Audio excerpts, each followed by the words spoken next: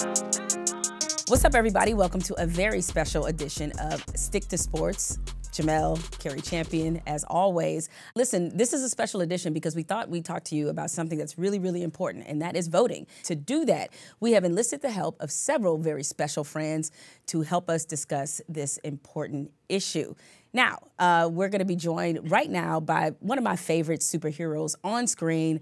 He played Luke Cage, and I don't just love Luke Cage because I just happen to be featured in one of the episodes. I love Luke Cage because it's a dynamic character, and he's a dynamic person who has a lot to say about this issue. Mike Colter, thank you for joining us on Stick to Sports. Hey, guys. Thank you so much for having me. I'm so happy to be here. Mike, you played a very wonderful superhero in Luke Cage. How would Luke Cage get people to vote? Man, that's a good question. We have to attack people's egos a little bit because, you know, it's one thing to say that, you know, the system we're in isn't working, but it's another thing to sit there and not participate.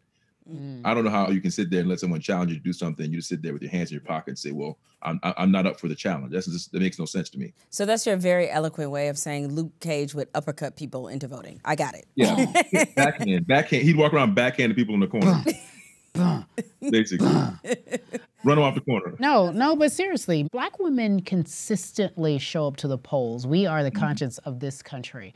Do you feel that there is something that can be done to get more Black men to show up at the polls? Yes, I don't want to put any more burden on the Black woman's shoulder than already is because you're doing enough. But you might have to withhold some loving or something because guys can't just walk up and tell you they don't vote and you be okay with it. At all. This has to be a conversation that the first thing you talk to them about, it's not about what your zodiac sign is, what your Instagram handle is, who's your favorite basketball team or football team. You have to be more woke and upfront than that. But Mike, let me say this: you not intentionally put the responsibility back on us. No. What I'm saying is that we as a society have let it be okay. The reason I brought up Black women is because Black men depend on Black women for so many things.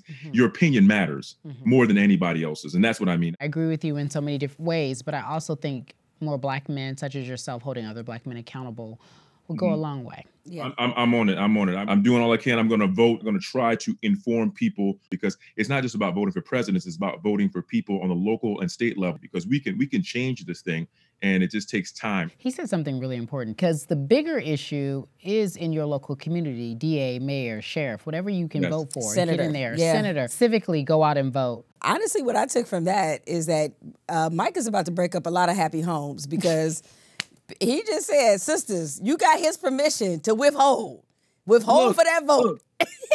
Look, I hate to go there, but I mean, you know. We know how y'all respond, man. Y'all get it together quick. Quick. The power's in the, you know what? Jemele, the power is in the what? The power's in the cookie. That's what we know. Okay. Okay, that's what he was saying. The power's in the cookie.